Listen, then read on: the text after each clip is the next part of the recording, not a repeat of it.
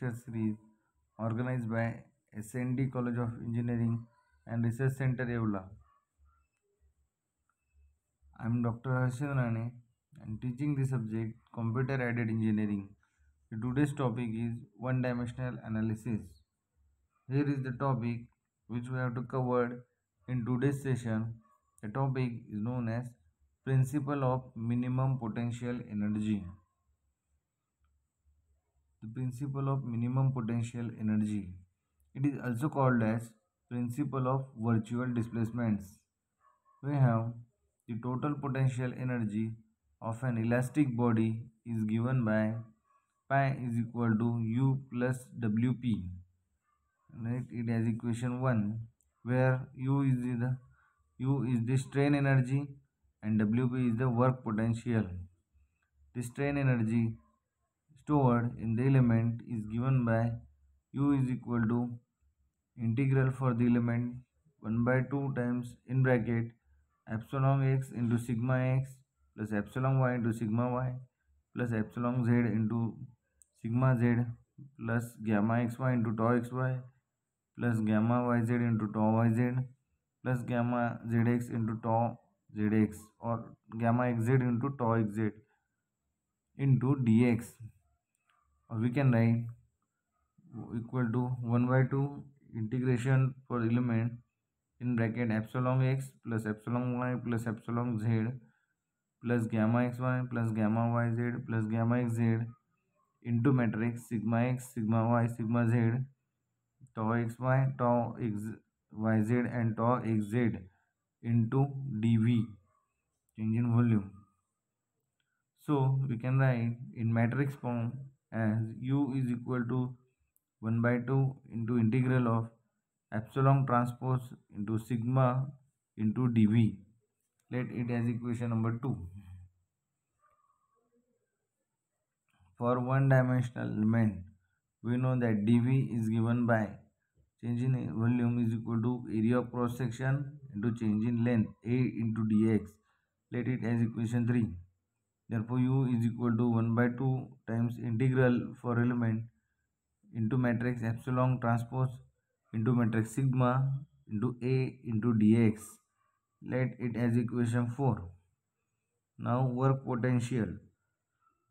The work potential of external forces acting on element is given by the work potential is equal to minus sum of ui into pi minus integration for the element uvw into fbx fby into fbz and fbz into dv minus integration for the element uvw matrix tx ty tz into dx, where summation of ui pi is the point load, integral of uvw into fbx fby and fbz into dv is the body force per unit volume, and integration of in matrix uvw and tx ty and tz into dx are the surface traction force per unit length of the body.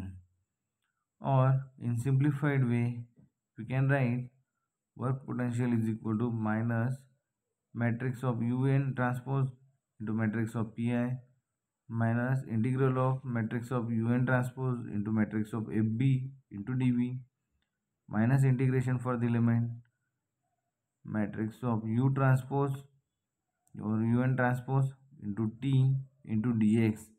Let it as equation number 5. For one dimensional element, the equation 5 can be written as wp is equal to minus un transpose pi minus integral of length un transpose into fb into a dx minus integration for the length un transpose into matrix t into dx. Let it as equation number 6. Therefore total potential energy is equal to pi is equal to u plus wp. Therefore pi is equal to 1/2 integration for the length epsilon transpose sigma a dx minus un transpose into pi minus integration for the length un transpose into FB into A dx minus integration for the length un transpose into matrix T into matrix dx. Let it as equation number 7.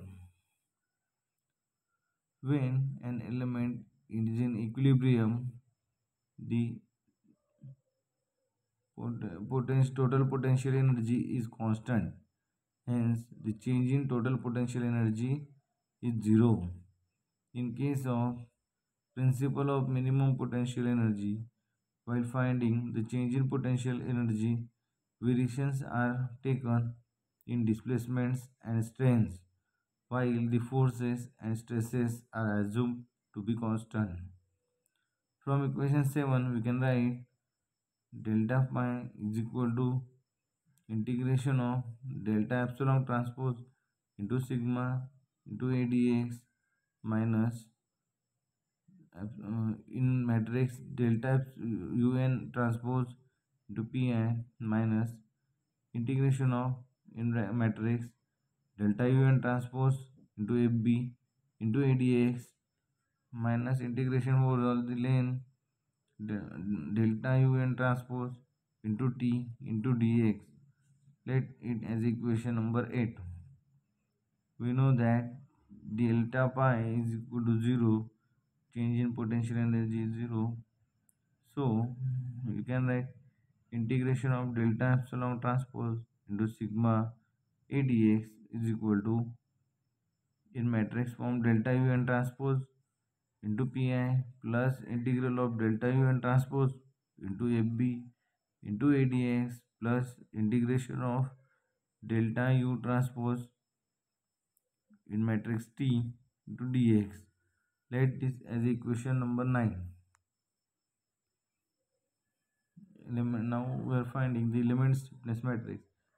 We have sigma is equal to E times B into UN obtained from strain nodal displacement relationship of last lecture, and epsilon is equal to matrix B into UN.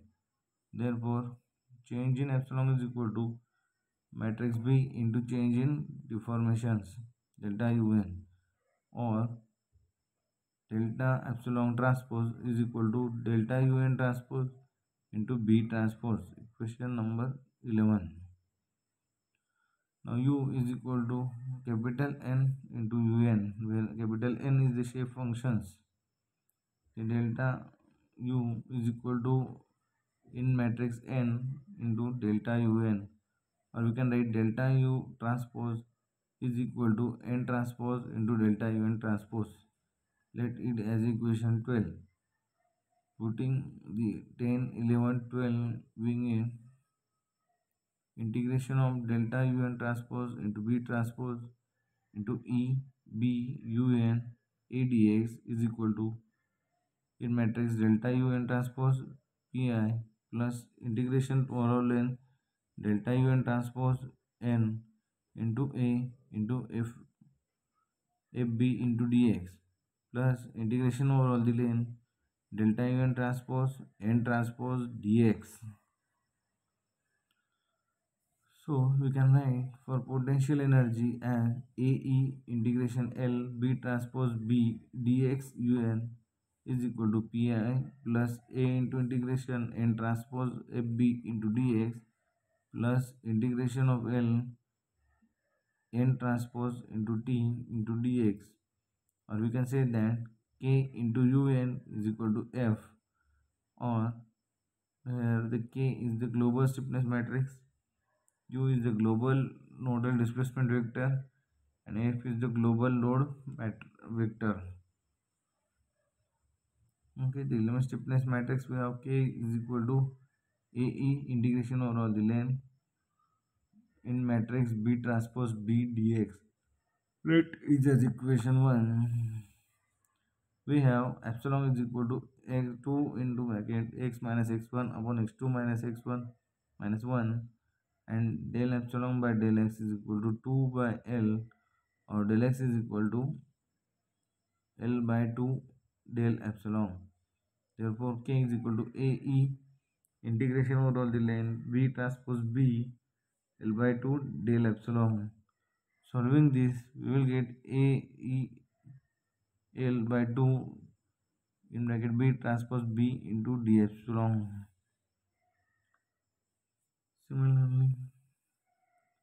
Similarly, we can obtain K is equal to EA by L 1 minus 1 minus 1 1 and the element load vector. For element load vector, we know that F is equal to sum of point load plus body force plus surface traction force, where point load is denoted by PI. Element body force vector is denoted by A integral over all the length n transpose FB dx, or FB is equal to A into FB into delta n1 dx delta into dx. We have dx is equal to L by 2 into the epsilon. Therefore, delta n1 dx is equal to L by 2. Similarly, we can obtain delta n2 dx is equal to minus L by 2, and fb is equal to A into fb into L by 2 L by 2. Therefore, we can write fb is equal to A L fb divided by 2 into 1 1. Let this as equation 3. Similarly, we can obtain element surface traction vector T is equal to integral of n transpose T dx. Solving this, we will get TL by 2 1 1 as equation 4. Now, you have seen the global stiffness matrix. The dimensions of global stiffness matrix is n by n, where n is the total degree of freedom of the body, or we can obtain this n with the help of the formula degree of freedom per node multiplied by number of nodes available in the body. This global stiffness matrix is obtained by assembling all the elements at their appropriate positions, or we can say that when matrix from K is equal to summation of elemental stiffness matrices. In the process of assembling using element connectivity information, the elements of each element stiffness matrix are placed in appropriate locations in the global stiffness matrix. The overlapping elements are then summed. Now, these are the certain properties of global stiffness matrix. The first one is that the dimensions of global stiffness matrix is always n by n. It is a symmetric matrix, hence inverse does not exist. It is a singular matrix, and hence K inverse does not exist. For global stiffness matrix, sum of any two row or column is 0. It is positive definite, that is all the diagonal elements are non-zero and positive. Okay friends, this is about the principle of minimum potential energy. I hope we understood, and we will move for the next lecture.